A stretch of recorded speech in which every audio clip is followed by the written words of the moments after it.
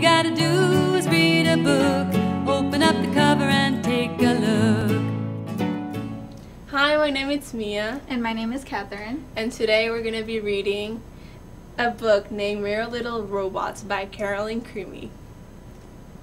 The cool September breeze blew down from the north. It drifted through the darkening forest, causing the animals there to burrow deep into their underground homes. It picked up leaves and gum wrappers as it whooshed across Skillington Avenue. It swept past the Boyle's house, the Hinkes' house, and the Gilmore's house, until it settled over a very last house on the corner, number 1959. You might not pay too much attention to this old Victorian at first. Its front yard was ordinary though. The ordinary porch swinged, creaked in the wind. 2 ordinary pots of a yellow mums welcomed guests. But if you walked around the backyard, you would see a shed with a sagging roof and a cracked window. An interesting shed. A sign written in crayon was taped in the green door. Don't come in. I'm creating. And if you looked through the window of the shed on that September afternoon, you'd see an 11-year-old girl named Penny Rose Mooney sitting on a rickety card table with more than a dozen items strewn across it. There were the usual helpful things like the hammer that was no bigger than a pencil, the wing nut and the screwdriver, and the cigar box filled AAA batteries.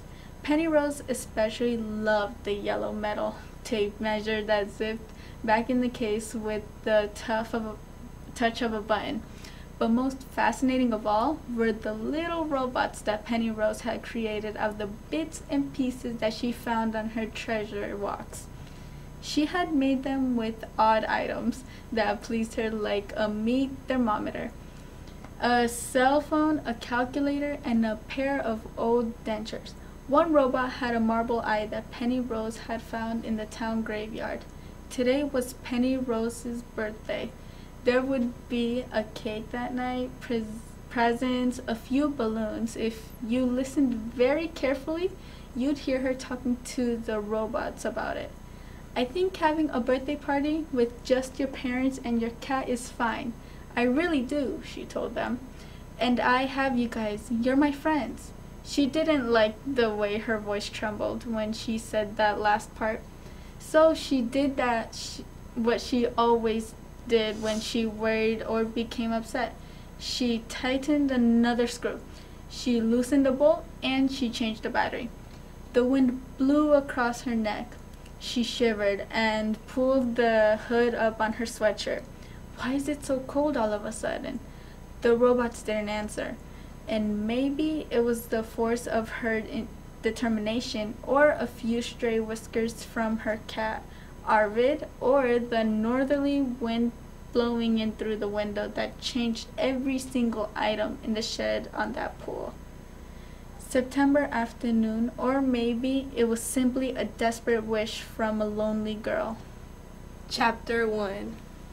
The next morning, after a quick visit to the shed, Penny Rose joined her parents at the kitchen table for breakfast. Every Sunday morning since they had moved, her father made pancakes in the shape of insects. He was an entomologist, so he pretty much thought about insects all day. Penny Rose didn't have the heart to tell him that she hated his pancakes. He was trying very hard to be the family cook now that Mom was busy with her new job at the bank. Besides, Penny Rose liked guessing what the shapes were.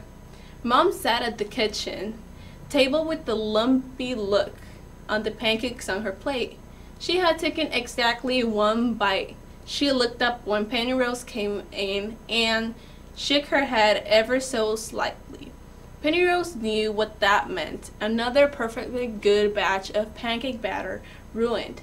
He had probably added something gourmet, like rhubarb or olives. He never seemed to be able to leave pancakes batter alone. Dad slid another lumpy-looking one onto her plate and set it before her. "Happy day after your birthday," he said. I thought I'd make an especially challenging pancake today. See what you think." Pennyroyal stared at the blob of pancake. "Bumblebee?" she asked. She tossed her piece to Arvid, who was the only one who loved Dad's pancakes. Dad shook his head and turned back to the stove. "Nope. Guess again." "Oh, I bet it's a beetle," she said. They had just had a long discussion one day before about beetles. "Ding, ding, ding. You are correct. Now eat your beetle." He sat down at the table, smiled at her, and took a bite of his own beetle pancake. He was lanky like Pennyroyal's, and had the same black hair and green eyes. He was almost the opposite version of her mother, who had straight blonde hair and a stocky build. "I know you wanted a small birthday party with just us last night," Mom said, "but since we have leftover cake, I thought it might be nice to invite Lark over tonight to help us polish it off." Pennyroyal took a tentative bite of her beetle pancake, which had something odd and crunchy in it. Peanuts? Crackers? She wasn't sure. I've said hello to her 3 times, and she hasn't said one word back to me.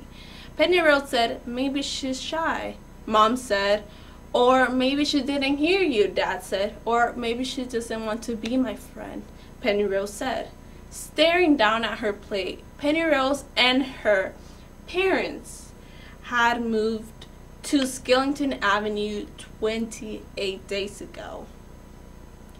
And she had been studying Lark Hinkle from her bedroom window ever since. Lark's house was on the opposite side of the street, in the middle of the block. Pennyroyal had to crane her neck to get a good vantage point. She could often see Lark standing in her front yard, writing notes as she stared through binoculars at the treetops. Lark was utterly mysterious. She wore enormous sunglasses everywhere, even in their 5th grade classroom. Sometimes she carried a small metal box, and Lark didn't seem to have any friends. Either it was so logical for her and Pennyroyal to be friends, but so far it hadn't happened. "Besides, it's not like I don't have any friends," Pennyroyal said. "I have the robots, and Arvid, and you guys." She looked up from her plate to see her parents giving her the concerned stare. They gave her the concerned stare when she worked in her shed for long hours, or when she talked about how the robots were her friends. They probably worried about other things, too, like flesh-eating viruses and alligators, but Pennyroyal knew that approximately 97% of their worries had to do with her and how she was adjusting to the new neighborhood.